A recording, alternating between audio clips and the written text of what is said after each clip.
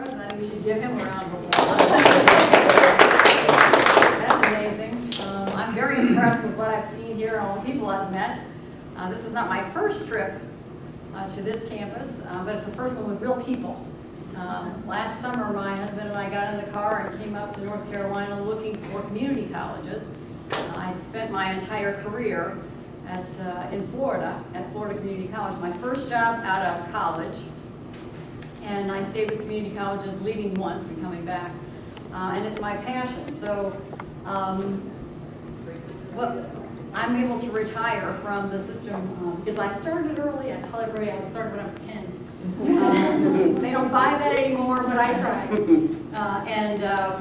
So anyway, we're looking for what opportunities are out there. My husband, who will join us at the end of this meeting, retires tomorrow. So it's kind of, all things are coming together with possibly this opportunity and our willingness to relocate. I didn't get into community colleges on purpose. I didn't even know what they were. But when I came to Jacksonville, I was married to a Navy officer at the time. There were 3 Navy bases there, and everybody, I've met several people from Jacksonville who have Navy experience, and that is the big deal in Jacksonville. So I started off as a Navy wife, and I'd gotten a degree in international studies, political science, which I still love. And I got a teaching degree because I wanted to be portable as you move around in that life. And as chance would have it, I couldn't get a job in the K-12 system because I was a Navy wife, and they said, "Oh, she'll be gone in a minute. 3 years she'll be out of here, 2 years she'll be out of here." 30 years later, here I am in Jacksonville still. But I got a job teaching adult education, GED, in Jacksonville and on the Navy base. So my first job was teaching Marines, fully armed. I see your little sign saying no guns on campus. These guys were fully armed. And we were about the same age, so it was really interesting times.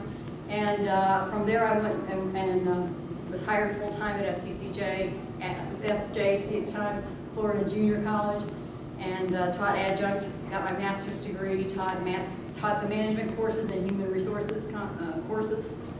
Then started teaching at the master's level for Webster University, which I don't think we have a group here, but they're pretty widespread as a proprietary kind of school. And then I got into continuing education. I actually left the college because I didn't get the director of continuing education job, and I felt limited, and I wasn't really committed to education in those days. So I worked for a community planning agency, and I got to know the whole Jacksonville community very well. All the movers and shakers were in that group trying to make that place improve the quality of life in Jacksonville. That was a real fun job. I got recruited back to the college to be director of continuing education, and started the telecourse programs. We had our own TV studio. We had a women's center for women who were in transition, which I think a lot of people are in transition, no matter male or female. Senior adult program, all that non-credit continuing education kind of thing, community services, all of that. From that, we got into economic development because Jacksonville was a sleepy little town in those days, in the 70s, and but it was becoming discovered. And the old guard, who had sort of owned the town for a while, were selling off property, and new businesses were relocating. So when AT&T, you know what AT&T is now, but in 1983 they were breaking up AT&T, and so they relocated to Jacksonville. And that was my first really big economic development experience, where they were going to relocate 5,000 employees in Jacksonville at a call center. And so we didn't know anything about that. So I went up to Piscataway, New Jersey, and learned the ropes about their business. We hired a team of people, we did job analysis, we developed the curriculum, we found the trainers, we trained those companies for years. That company's now been sold 4 times and changed its name 4 times, and they actually hired our trainers away from us. It's always a problem when you're successful. But that was our first really big enterprise, and that was, started off with 1,000, and 2,000, 3,000, it got to be large. From that, we found out that those employees needed more additional, more training and more education. So I got into college credit by default, which is curriculum, I think, for you. And we started designing courses I guess it's really educational opportunities on that campus. They had a campus there. They had 7 of the most beautiful training rooms I had ever seen. I had, classroom envy. It was just, they were so much, these classrooms are wonderful. They had, fabulous carpeting, wonderful lighting, food outside your door all the time. It was really the Cadillac. And so we rented that space. And we offered our college credit courses there. At some point in time, they said, well, we really need this space, so we're going down to 5 classrooms, from 7 to 5. Oh, this is not going well. Our business is growing, and they're trying to get us into smaller and smaller places. So we had to look for a place to relocate. Well, there wasn't any place to relocate in this area. It was a suburb kind of a place, almost like this county. And so we found a shopping center that was not doing very well. It was called the Grand Boulevard Mall, and it was designed not for everyone. It was a very snooty place, and so it would bankrupt. And we bought it for $4 million and got $18 million from the state and rehabbed it into the most beautiful teaching space now on the college, in the college as a whole. And what we learned from that is, when you walk by a storefront at a mall, the students liked it, and the teachers liked it. They liked having all that glass out there and being able to see each other and just being a part of a community. All those, circular places and all that public space that's in a mall, we used all that. So we were able to rehabilitate it, set a new standard for teaching spaces where it's quiet, the air conditioning doesn't drive you crazy, and you can do movies in 2 different classrooms and not hear each other's, that kind of thing. So that was a really fun project. The faculty and I worked really close together on how to design those things, what they liked about the space they were in, which was really kind of, we just put, tables and chairs in these old retail stores, right? Some of those retail stores had, marble on the floor and funny lighting and hangers and things like that. What do you like, what do you not like? We designed the same, it's sort of like what you've done, I think, here in your student activities area and where your cafeteria is, where everybody's involved and you get the best thinking. I was telling Jerry that we had these interviews with chairs. We brought in all kinds of chairs. We didn't want any chairs you couldn't sit in for shorter than 3 hours. I mean, because you just really, we had a lot of 3-hour classes at night. And when you sit, you've been in them all day. So anyway, we interviewed all these chairs. Everybody sat in them. They wrote their reviews on them. This is before there was, internet, and you can do ratemyprofessor.rateyourchair.com. So anyway, we decided on that. So everybody had a real stake in it.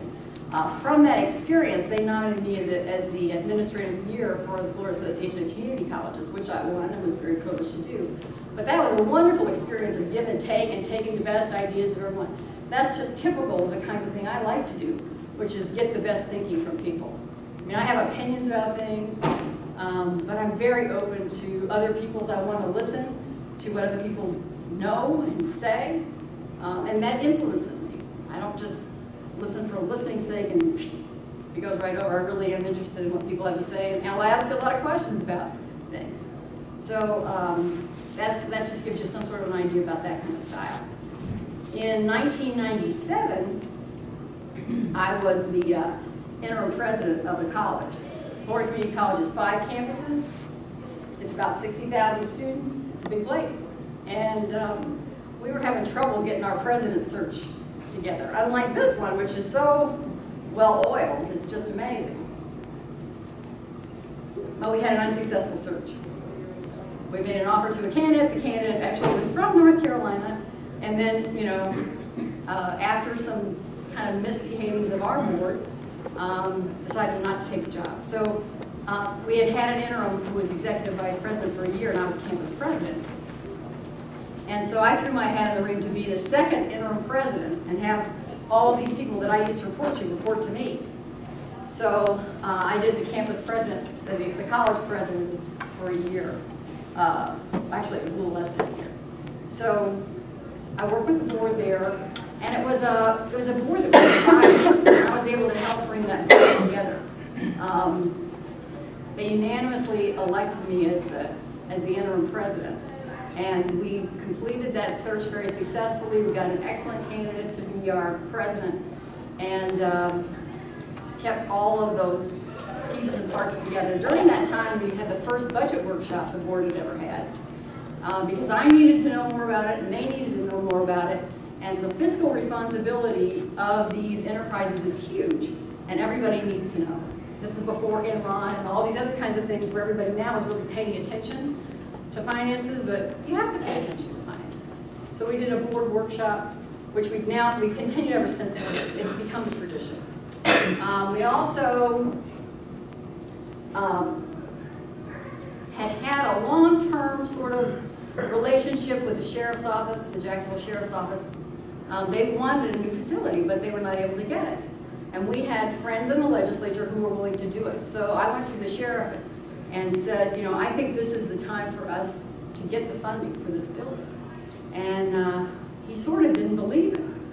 I said, oh, I really am sincere about this. And he knew me from my community life, which I'll tell you about in a little bit, I guess.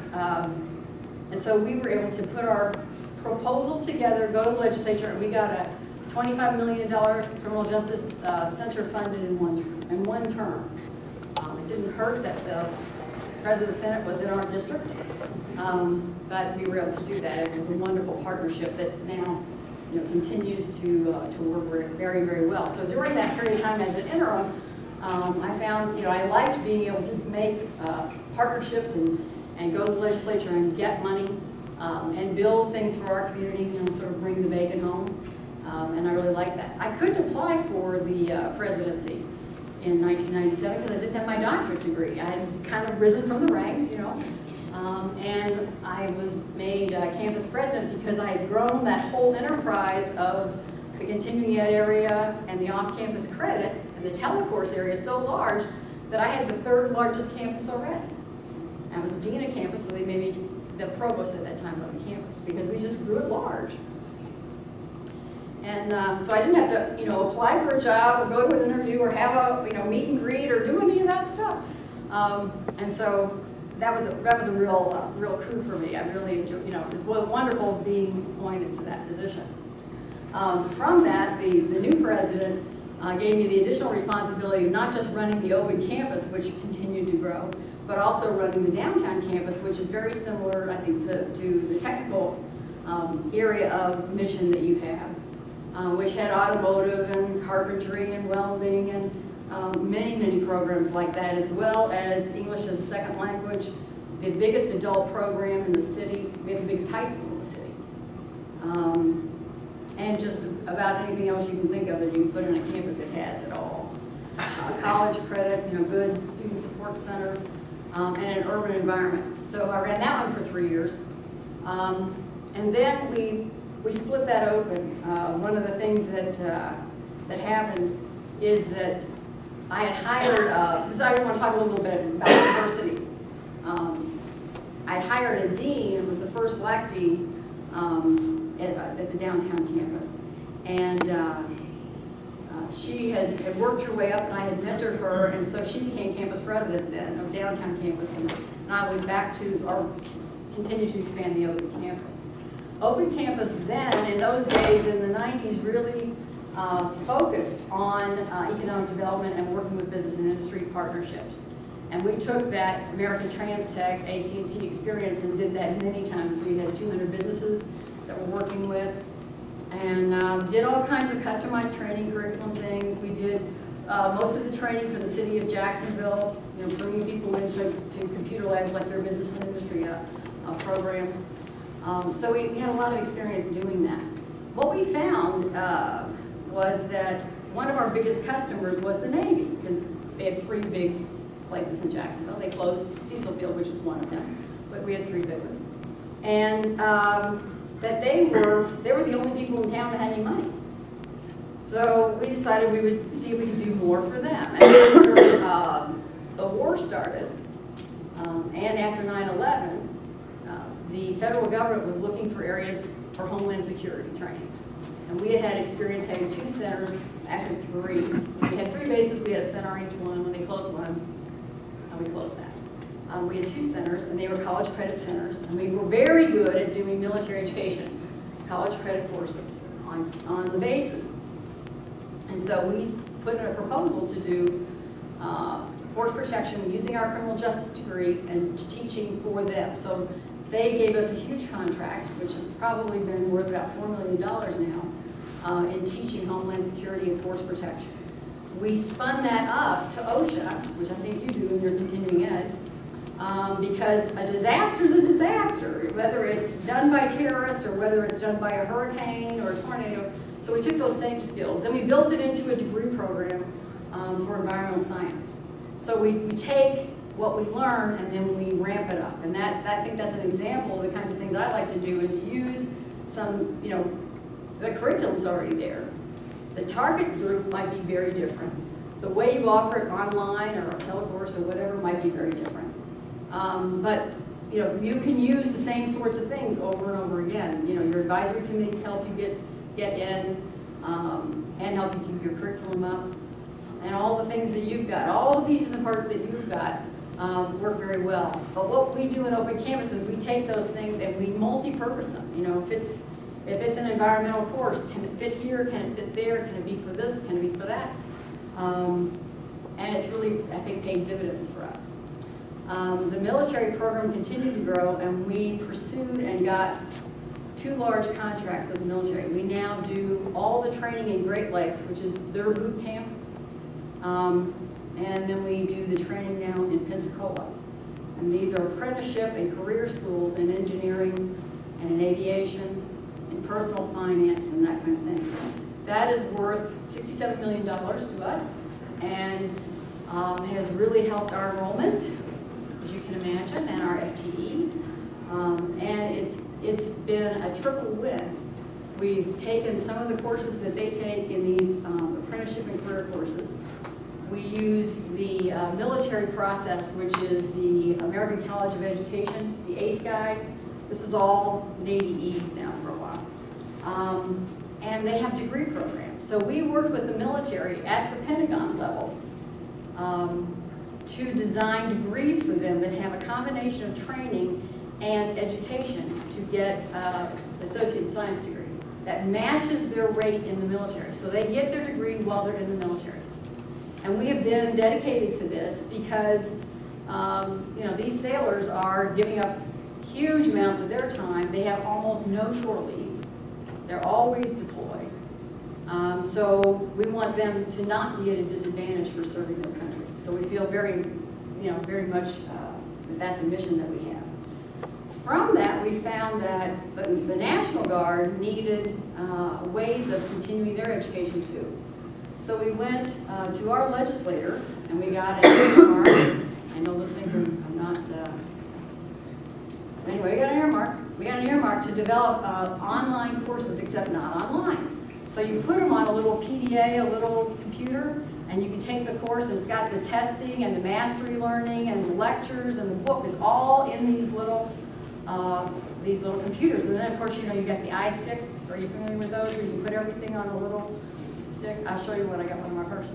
I could have a computer in my purse. My purse is so big, but it's just small. And you carry your courses along with you. You can, when you get a chance to get on the internet, you can upload your papers and your work and all that. And then, so we tried that in the field in Iraq, and it was a very successful kind of experience. We did 6 courses like that, and now the military is very interested in us developing more of that kind of thing.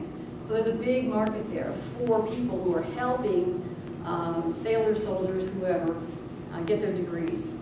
This is translatable to any enterprise. We're looking at private businesses and our own students. We're sort of degree-centered, certificate-centered, like you are. I saw, your list of things that you have. You've got certificates, you've got degrees, you've got diplomas. Finish. And build. No dead-end jobs and no dead-end careers here. So that's what we have built over time. The telecourses evolved to online. We had one of the first, I think in 1995 there were 100 online courses. We had one of them. It was a CIS and a computer course, and we sort of just played with it. And now we have 240 courses online, and we have 42,000 enrollments in that program. And our telecourses have declined over time because students prefer the interactivity and the involvement with the faculty member. I mean, there's no question in my mind that the faculty make it happen. That is where the magic is. I don't care if it's automated, I don't care if it's on a PDA, I don't care if it's on a telecourse. It is that interactivity and that teacher who mentors that student that makes it all happen. So, and I know this because when we were huge in telecourses, there were big differences in success rates among the faculty. It's not that course. It was the faculty-student interchange, interaction, all of that. So even though we've grown to a huge online experience, we've not lost touch with the faculty. Faculty think they're going to lose their jobs. No, this is the biggest employment area ever. The college at FCCJ now has 22% of all of its FTE online. And that was not a purposeful thing. In fact, our finance vice president said, you know, do you know that this is big? This big? I said, yeah, it's doubling every year. Yeah, I know it's this big. And do we want it to, how much bigger do we want it to be? What do we want to be when we grow up? You know, how much bigger is this going to be? Well, for us, we're going to take those sailors now, and there are thousands of them, and they'll be able to finish their AA or AS degree online because we've got this very big program. And so even if it doesn't grow locally, it will grow nationally. That is a market that anybody can have in any county, in any state, if they do degree programs and if they can speak the language and put degree programs together and communicate that out there. Now you got to have online registration, online application, online, you know, that whole thing, which I understand you're on the just close to having. That's the next breakthrough, is to build the infrastructure, and they will come. They have to know it's there. So those are the two big enterprises right now that I'm handling are those. I've kept the Women's Center, which has been an amazing program of this job retraining. And I think you are perfectly positioned for this job retraining for the industries that are closing. And that you are on the right across the street from the biggest deal I have ever seen, the Phoenix in the clay. I mean, it is amazing. To see that, what is trying to happen over there. And to see the commitment of the community for it. I think it's already, they already got a $168 million commitment from the community, and then you don't see that everywhere. I mean, that is exciting. And it's big. And one of the capabilities I have is that I've never done anything old. Mostly everything we do, we've never done before. And I really like that because, you know, if somebody's already done it, they tell you you've done it wrong, or you could have done it this way, or why don't you do it my way? But if they've never done it either, it's marvelous.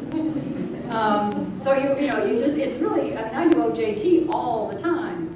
And, you know, you take what you know and then you build it together and you try and create something. So that has been, you know, a real love of mine. I say the reason I've been at FCCJ as long as I have, and a campus president as long as I have, is because I've never had the same year twice. Never. And this year is no exception. So I can see the possibilities there. And because you are the local community college, you know, and you need to be in the centerpiece of that. Because in America, the community colleges are where it's at. I mean, I think the politicians are finally figuring that out. In fact, Senator McCain, making the rounds, came to Jacksonville, and his people called up and said, I want to see that computer course you've got, I mean, those courses you've got on the little computers, we heard about it. We want to bring Senator McCain and we want to see this. So this is during spring break, so forget spring break. And so we orchestrated, you know, 45 minutes of intensive, you know, show and tell to somebody who's going to just do a sort of almost a drive-by. But he came in, and he had the governor with him, his wife and his mother, and they came in and they played with these things. The problem was nobody would wear their glasses because it was a photo opportunity. These things are teeny. You know, I have no idea if they got it at all. Because, you know, these are things that you, when you're in your ship on the, you know, in the rack, you know what those things are? They're like stacks. Okay, so here you are, and you can do this stuff, and you've got great eyesight because you're in the military. You know, that's for them. These guys, somebody go dig in somebody's purse, bring out those dime store glasses, and pass them around. So that was that. You will see no pictures with glasses on, which means that they didn't see them. And right across the hall was our force protection course with 25 new enlisted sailors learning how to shoot guns in the hallway. I'm getting pretty, I'm pretty comfortable with that stuff. And so he went over and talked to them for a while, and that was another photo opportunity. It was just a marvelous time. He was supposed to go upstairs and see another new program that we have from the Department of Defense, which is a call answering area for spouses. They have now opened up tuition assistance, which is their money, for tuition assistance for wives. Now, I was a Navy wife for 23 years, believe me, I didn't have any of that. But they have really seen the light that both family members end up having to work anyway, and they need transferable skills. They need to have occupations that can move as these people move. And so we were thrilled to be invited to be one of 8 colleges that are doing that, and the first and only call center, which they're going to expand. So our Navy connections, I had the Department of Defense, Office of the Secretary of Defense people in my office 2 days out of 7 last week, looking at ways that they can give community colleges work. There's plenty to be done.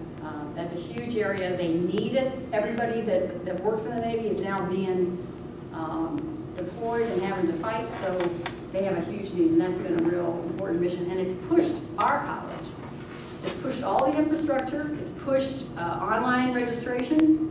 It's pushed automation in all kinds of ways. Things we were going to do anyway. We got the money, and we had the reason to push those things ahead. So that's really been a nice synergy of working with that industry that has money and needs and urgency, and our college, who is very receptive.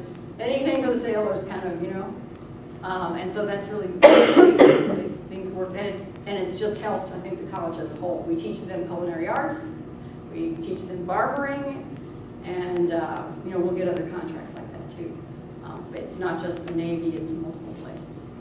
But that keeps, one of the things I like about Open Campus is I have every type of discipline, every kind of online thing, every kind of course, and huge challenges ahead.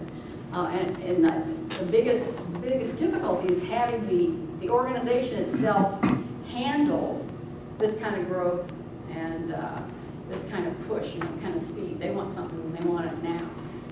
So that's been the challenge of trying to get the organization to react and to plan ahead and to do it. So those are the big pieces.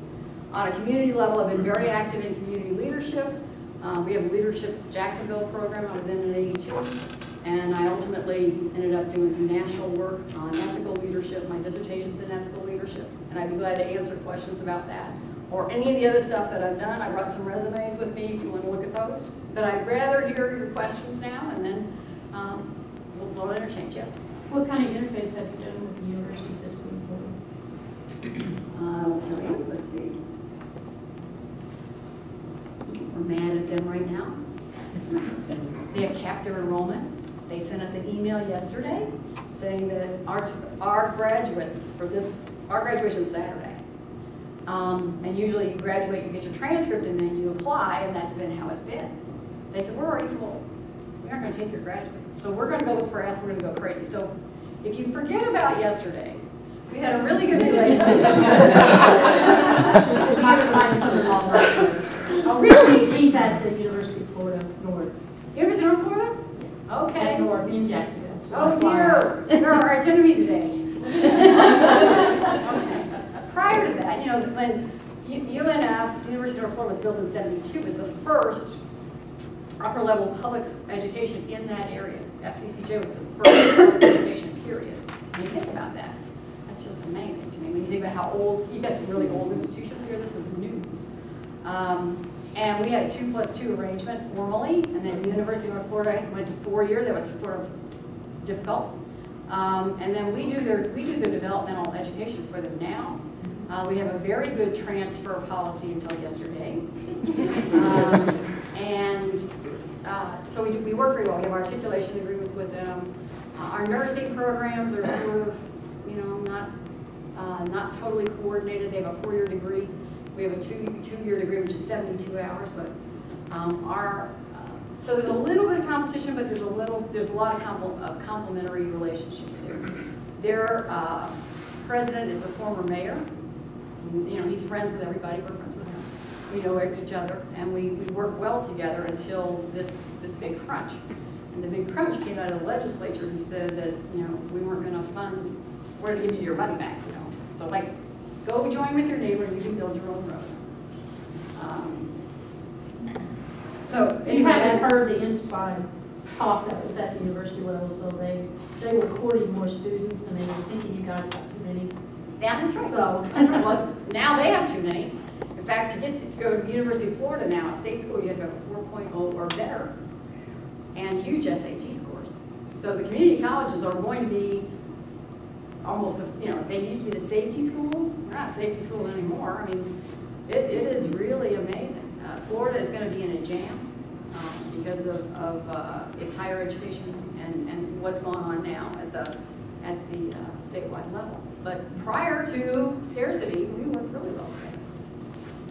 And in my shop, we work with more than UNF. We have articulation agreements with many colleges that take our degrees and you can finish them online. We also have arrangements with other schools where you can do a 3+1. You take 3 years with us and then 1 year with them to finish. Those are out-of-state schools. And then we have regular articulation agreements. The University of West Florida has an online degree program. UNF doesn't do anything online or anything telecourse or anything distance. They won't go off their campus. We think that's odd. And we go off campus all the time. We're doing classes in people's businesses all the time. And whatever the city needs, we're there for them. And so that's pretty much how we handle it. But we have articulation agreements with at least 11 schools. We're always looking for other schools to articulate. We want our graduates to be able to finish or to go on to whatever they want. And so our plan is to give them what they need to go on and to make those inroads, to build those relationships so that they don't have to worry about it. That's what we do. I'm sure there are more questions. Yay! Okay. I hope this is not speaking out of school or putting you on the spot, but I'm listening. We have ourselves in this area some friendly competition relationships with other community colleges which are more urban oriented, but far better funded in many ways than we are and can do a lot more things. So I'm listening to you describe what you have in Jacksonville, and it's nirvana compared to even the places that we're envious of. So I'm curious, what would attract you to come to so much smaller a place? I understand that the possibilities of the research campus are enormous, but that's a ways coming, and I'm just interested in what would be the attraction to you of coming to a place like this. What do you think you could accomplish here? And also, it's a two-part question, because we're coming off a presidency of an unusually long duration, and I think there's going to be, as there would be in any circumstance, a transition period. What kind of commitment are you thinking of down the road? Sounds like you're coming to a retirement place. Would this be a commitment that you would make to us of some time? Okay, that's fair enough. I mean, I could retire. I'm not looking for it. I don't even want to. And my husband, who's older than I am, he don't want to either. So, you know, it's like we've learned all this stuff, we know all this stuff, what are we going to do for an encore, you know? And in retirement, I have to make an appointment with him, you know, he's just busy doing all this kind of stuff. So,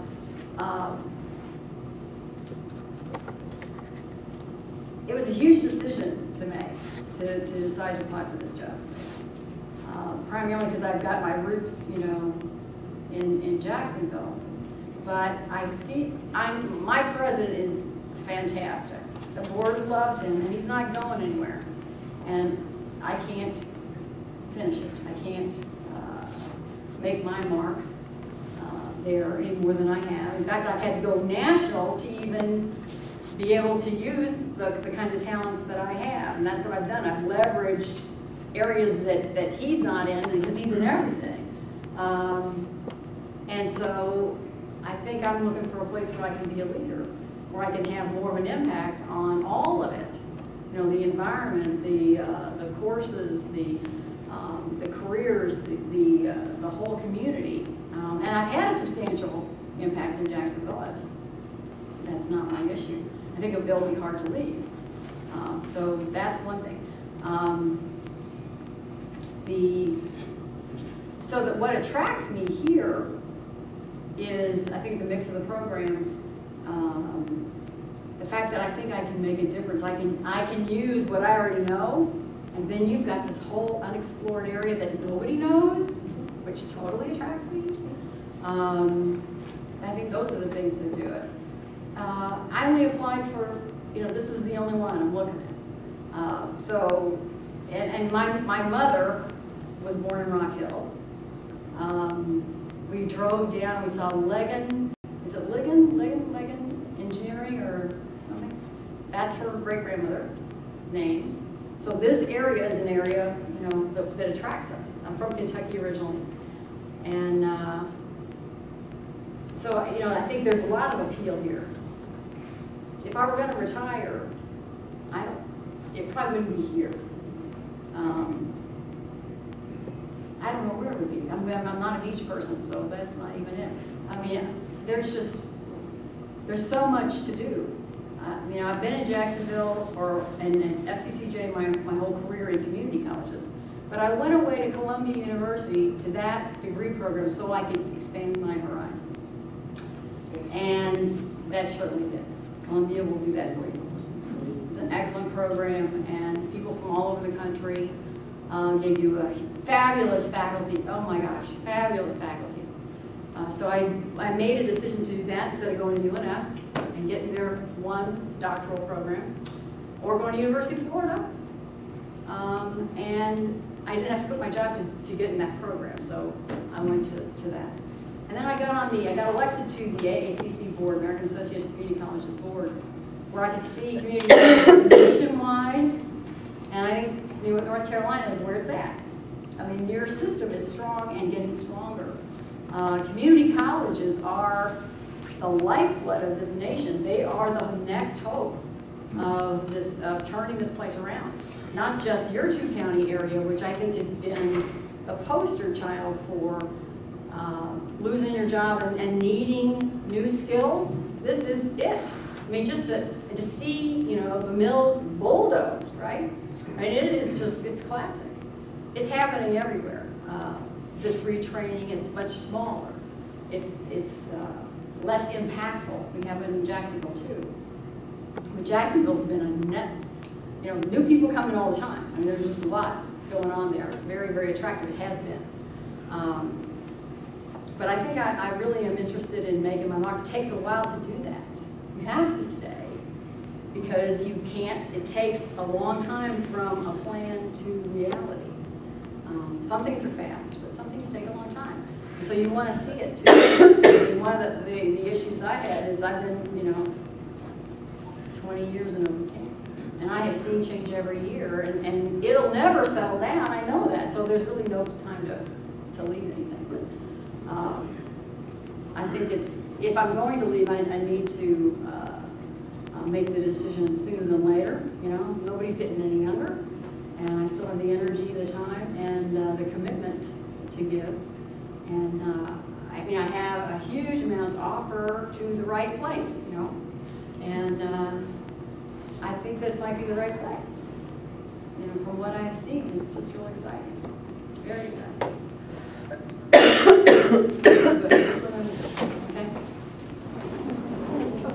I'm Deanne Bates, Director of Customer Training.